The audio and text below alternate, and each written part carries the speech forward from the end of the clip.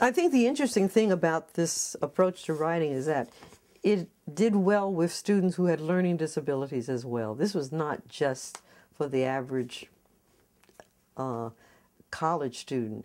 This method has been used at the elementary, junior high, and high school level. I said reluctant learner because we don't always know whether there's a learning disability or teaching disability. So rather than to assume it's a student, you know, we'll share this blame. So common problems and possible solutions. Some do's. I have 5 do's here. One was adhere to the hierarchy of skills when teaching expository writing.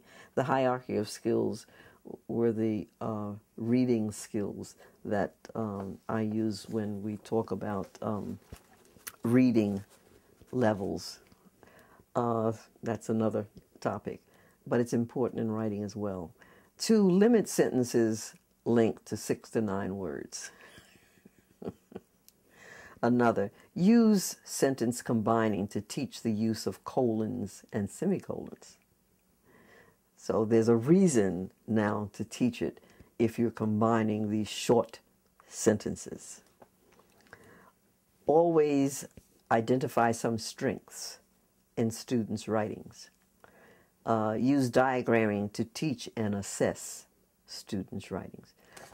Telling them what the problem is not always helpful. If you can diagram, and that's what the diagrammatic analysis in the tests that we use enables a student to see. Oh, when you say transition, oh, I see, I'm trying to get from here to here. And that's a visual that enables them to connect that. Some don'ts. Avoid mixing various forms of writing, various genres. If you're going to do poetry, do poetry. If you're going to do expository, do expository. If you're going to talk about teaching how to write in the newspaper, all this is separate. It's like skiing. Downhill, cross-country, and water skiing. It's all skiing, but it requires different terrain, different equipment, different clothing, different skills, and they're not interchangeable. Don't limit students' theme to a specific number of words. I think that's the worst thing. Write a 500-word, so you got them counting their words. No. No.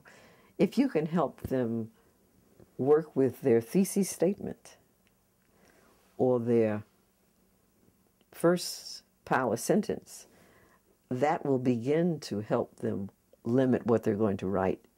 Because if there's one, we know that if there's one claim, they have to write at least 3 sentences,